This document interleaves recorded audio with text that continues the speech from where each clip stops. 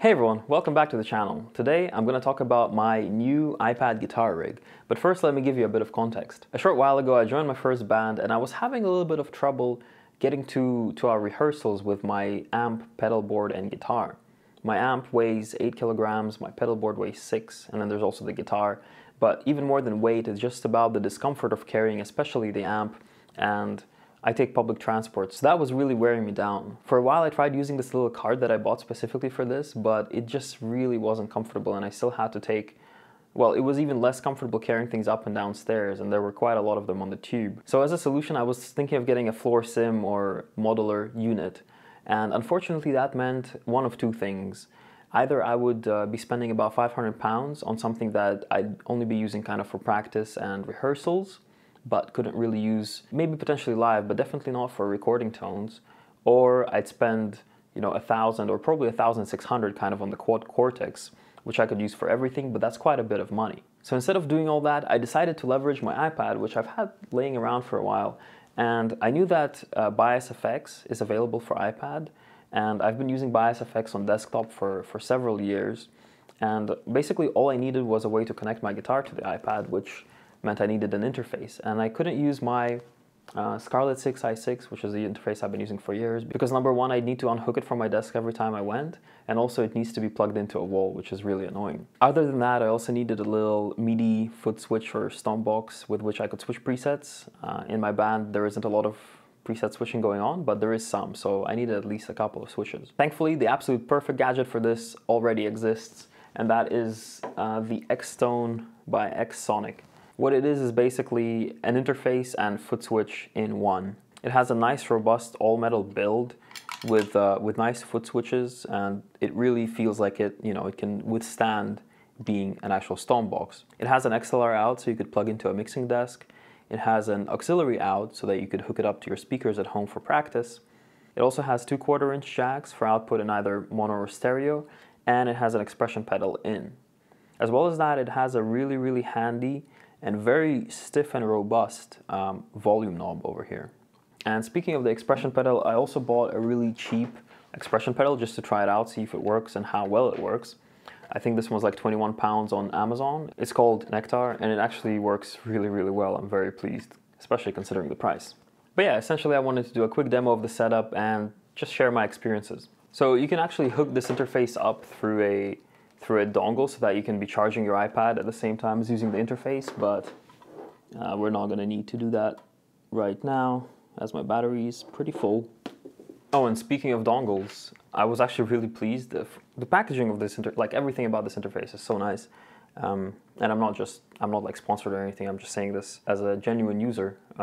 But another nice thing is that they included this little dongle with a lightning connector. So if you connected this to your phone, it has a little lightning in so you could charge it, as well as connect a USB thing, which would be this interface. So that's really nice of them. They just included that in the package.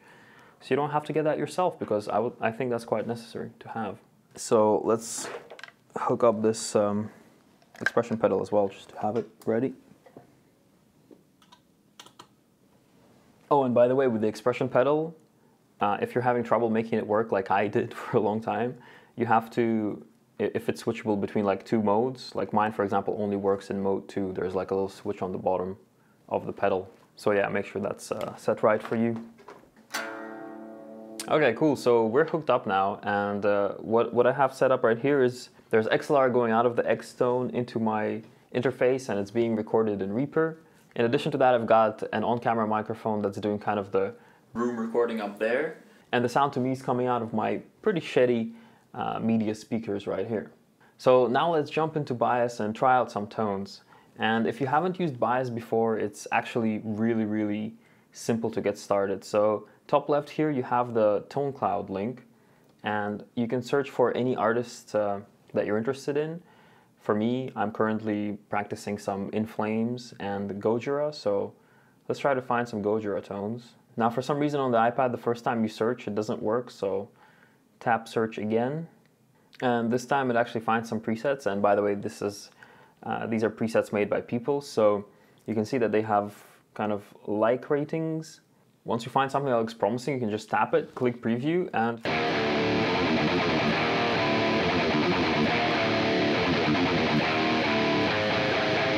has a bit of lag, so it's a bit hard to play. But yeah, that way you can preview presets before you download them. But usefully, what you can also do is search for specific songs. So for example, I want Stranded, and there we have Gojira Magma Tone. Let's try that.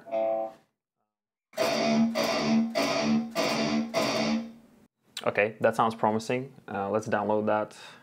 Select a bank, downloaded, download. And it's that easy. You exit, you go to your banks, downloaded, and there is your preset.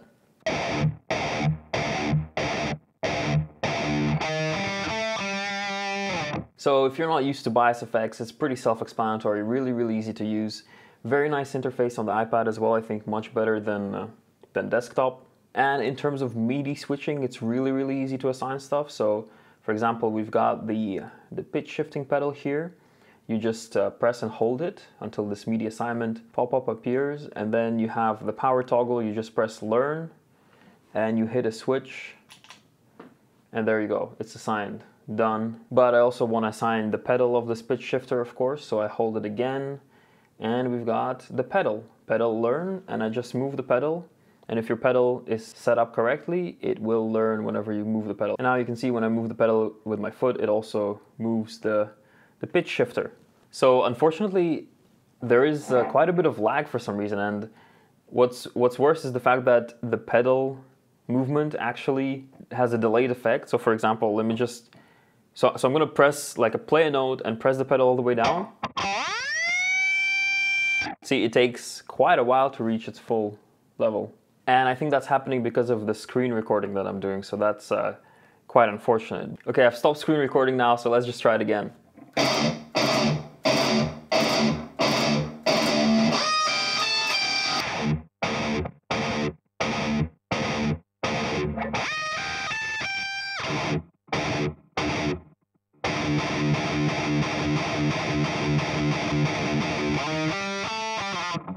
Yeah, so that was definitely the cause.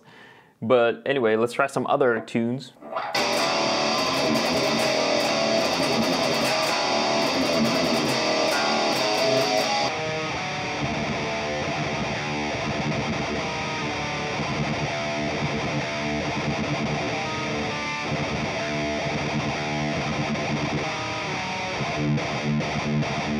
So yeah, that's zero tweaking, just instantly kind of getting that sound. And if you do want to tweak things, it is quite simple. Let me actually turn on the screen recording.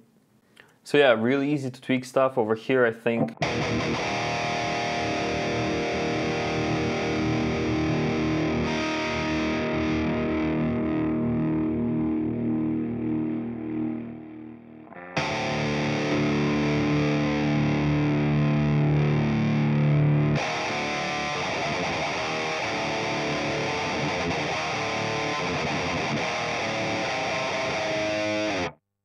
Yeah, for example, you know, just reducing some bass over there.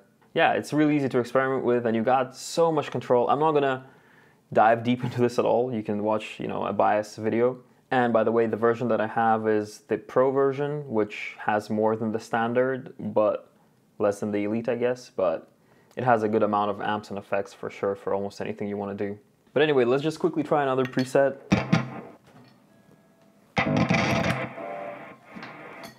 This time we can go for an In Flames preset. Okay, 0 likes, 12 likes, Clayman.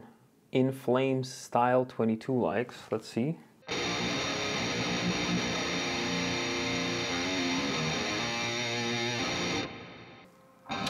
Okay, the sound doesn't sound too good to me, so I'll just show you instead one of my presets. So this is the kind of preset I generally use for practice and rehearsals. And it's just a heavy rhythm tone with the option of adding some delay and a boost for solos. So this is kind of the heavy tone.